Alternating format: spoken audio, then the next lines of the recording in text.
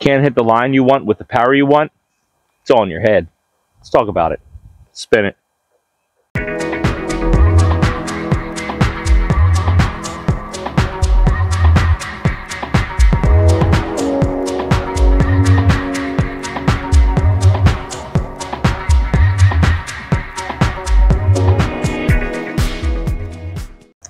Hey DMD family, welcome back to another Discs MD video. And before we get started, we did it.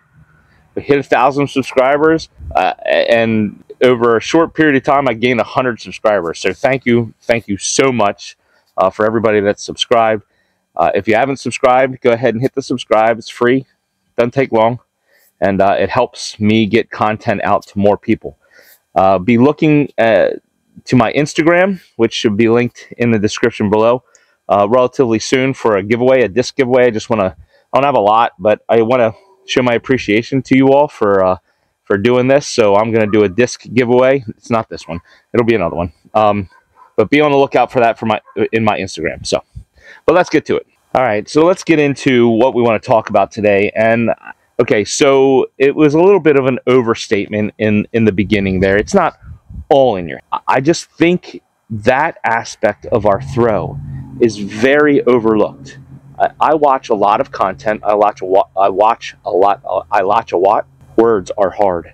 I watch a lot of content. I watch a lot of slow motion of the pros.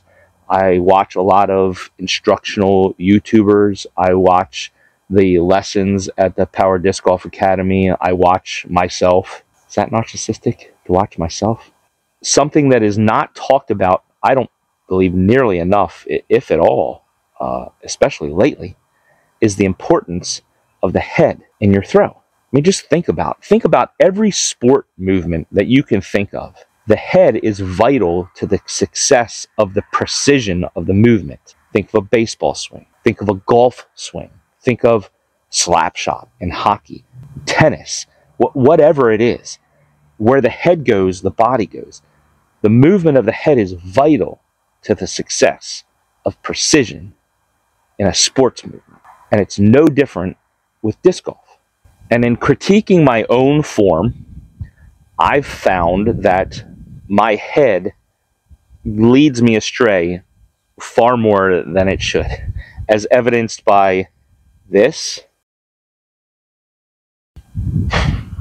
and this. Yeah, it's kind of embarrassing.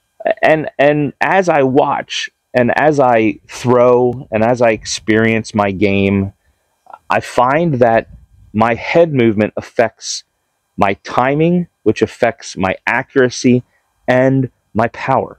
All right, so let's talk about accuracy first. A very interesting observation that I've made when I'm watching the pros slow-mo. Go to YouTube and YouTube Pro Slow Motion, and there's a ton of them out there. I'm not going to bring them over here because I don't have rights to them and I don't want to use anybody else's content, and I don't have forms sent to me like Josh from Overthrow. But it's very interesting to me. Watch their head, and this is as far as accuracy is concerned. Watch the head of almost all the pros. They fix on their target and they watch their target much longer than I thought. Like their head is forward until it can't be forward anymore, until their shoulders push it backwards. Now, in baseball and softball, I was always trained, and I coach shoulder to shoulder with your chin. And what I mean by that is when I set up my swing, I rest my chin on my front shoulder, right? And that's where my head stays. And during my swing, my head stays still, and my shoulders rotate until my back shoulder hits my swing and carries me through. If you watch the pros in their backhand form, that's nearly what they do. They watch their target until they get to the spot where they can't watch it anymore and their shoulder is pushing their head back. And then their head stays quiet all the way through the shot until their back shoulder, the back part of their body, swings their head around. For accuracy, I think this is extremely important because you can't hit what you can't see. And again, I coach this in my softball girls all the time. You have to be looking at what you're throwing at or you're not going to hit it. Now in disc golf, it's tough because the backhand forces you to be blind for a little bit. But as long as we can keep our eye on the target that we want to hit, we need to keep our eye on the target that we want to hit. Because that will fixate in our mind where we want to go with our throw and align our body in such a way to be able to hit it when we come through with our backhand. That's one part of accuracy. Keeping your eyes on the target as long as possible, and then keeping your head quiet through the rest of the throw. The second thing that it does is it allows us, and this is accuracy and power. We'll start with the accuracy part of it first because we're talking about accuracy. It allows us to come into the power pocket if we keep our head quiet. Like I am very, very guilty of, and I just showed you, pulling my head through the shot. And what does that do? When we get back here and we pull our head through the shot, just stand up and do it. Get into your backswing and then pull your head forward. What does that do? It collapses this arm. It collapses the pocket. I can't get into the power pocket, and therefore what do I have to do? I have to round. And what does rounding do to accuracy? It kills it, right? Because when I'm coming through the power pocket, I'm on a line, right? My disc is in a variance of about this much if I'm going through the power pocket, right? So my variance of missing my target is going to be much less if I'm coming straight through my power pocket to the hit. When I round, where is my variance? What is my variance? It goes from this to this, because now, and I'll turn, well, how is the best way to to visualize this? Now,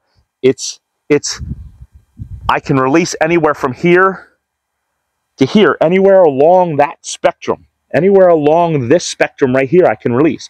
So I have a much greater propensity for error. And when do I let go of the disc? There's no definitive point when I round to let go of the disc. So accuracy is just gone. So when I pull my head forward and collapse the pocket, accuracy is just out the window. And I feel this when I play on a course. I know when I pull my head through because early releases happen all the time. Piggyback that or transition from there into power, right? And that's why it kills our power. When we pull our head through, we collapse the pocket, right? And I've said it before, the shortest distance between 2 points is a straight line. And the only way to get into the power pocket on the straight line is to keep our head quiet. Because if we're pulling our head through and collapsing our arm into our body, we have no power pocket. Rounding kills power. So we need to keep that head quiet, pull the disc through, and get to the hit. And then let the head come through. I mean, that's just one disc golf 101. We need to learn how to keep our head quiet if we want to be accurate and if we want to get the power that we want. And so, as always, I drill for this now. And as always, it's a progression. But I've been watching a new guy that I've found on YouTube, and I think he's relatively new, maybe connected with Bedanza somehow. It's Blitz. I think that's the name. But he does a lot of standstill stuff. And I love that because, you know, that's how I train my body too. I mean, as an athlete, breaking it down into bite-sized portions so that we can focus on things is key for us to training our bodies to do things repetitively. And standstill in drills is just where it's at to me in disc golf. This is how I train my body. So I'm going to back up a little bit here. You don't need to see my feet because this is all about my head movement. I want you to watch my head. Actually, I'm going to move the camera for a second over closer to me so I can throw into my net and not into my window. And there we are. And sorry about the tree shadows in my face, but sorry. Anyway, not good camera work. But I'm not a photographer or filmographer. Standstill, I'm training myself to look at my target, go into my backswing, and keep my eye on my target until my shoulder pushes me back here. And then I keep my head here as I come forward and release. And then I look at my target.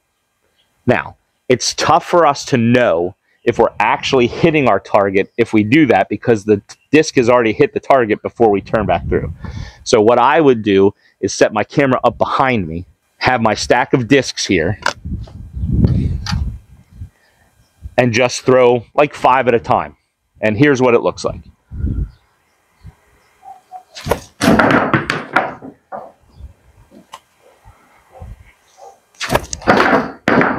okay? And I'll just do 5 at a time, set my camera up behind me, record, and then go watch those 5 and see where they hit, and if they hit where I wanted them to hit. Now, I could tell you right now that the first one did not, but the second one did.